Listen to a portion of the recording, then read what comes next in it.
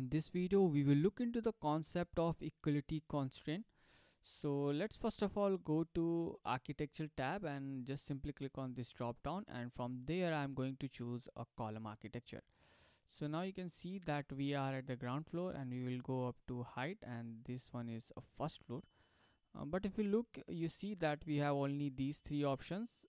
I just want a different column, so then in that case I have to go to contextual tab, and here I have to go to load family, and from there I am going to load my columns. So if I just go back, you will see that you have a different folder, so you have to go to column because we are looking for columns. So just simply double click on that, and as of now I am going to use this column metal clad, which is this one, you can see, and then I will just simply hit open.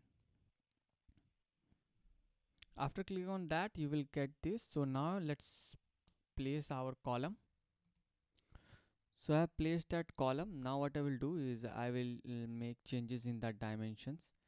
So let me just press escape and select this column. If you look at the distance, so you can see that this one is showing me distance from this center to that, but I want to make change this from this face of the wall to this center. So in that case I just simply need to click and grab this one, and here I am going to enter 1000. All the details are provided in the PDF, and from this face to this face the distance is also 1000.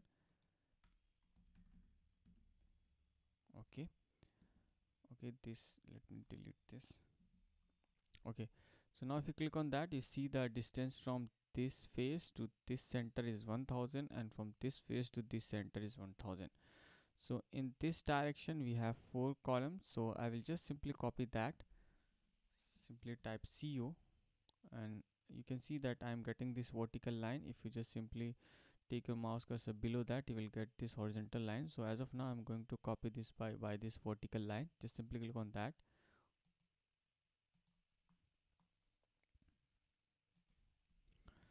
So I have a I created a copy of 3 more columns. Now if you look at this last column, let's do the modification here. The distance from this face to this center is 1000, so I will just simply click and grab this one. Okay, 1000. So this one is exactly 1000, and from the distance from this center to this face is 1000, so I'm simply going to click on this and adjust it like this, and I'm going to make this one 1000.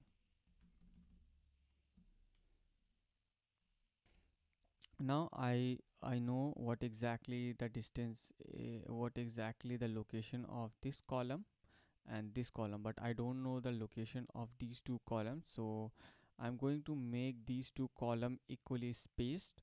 So in that case we are going to use the equality constraint.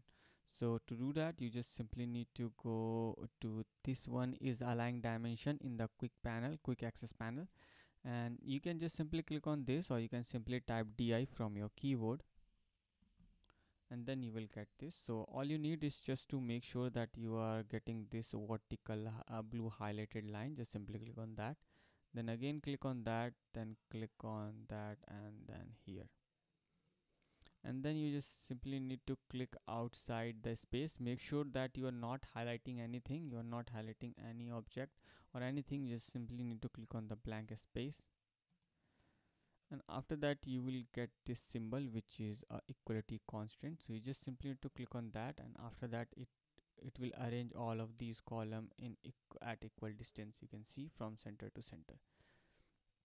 Now let me just press escape and then simply click on that. I don't want this, so I'll simply click on delete.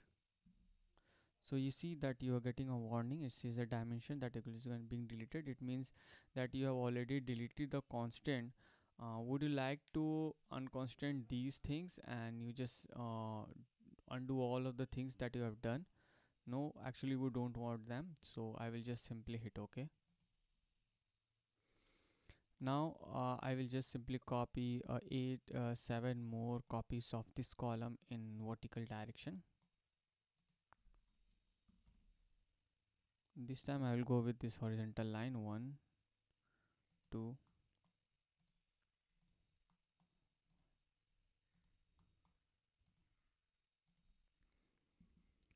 Now that I have this column here, okay, so I will just simply select this column and I'll make the changes in the dimension. Now if you look at this column, you will see the distance from this center to this face in 1900. So I just simply click on this one and grab until this and make this one 1900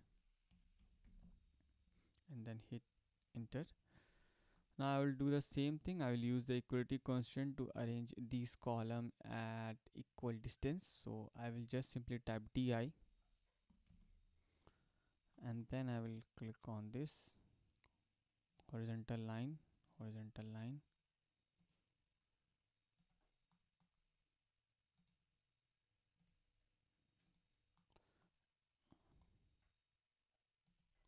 and make sure that you are clicking outside this. You are not highlighting anything, and then just simply click on empty space.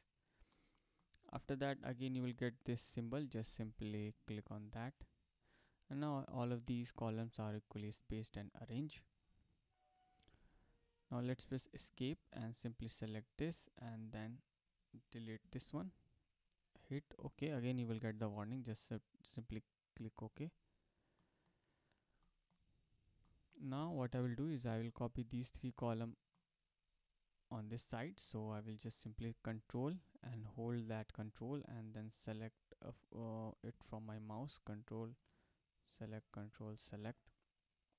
left click with your mouse and you can just select them. Simply type CO and then this time I will use this horizontal line to align with this horizontal line, just like that.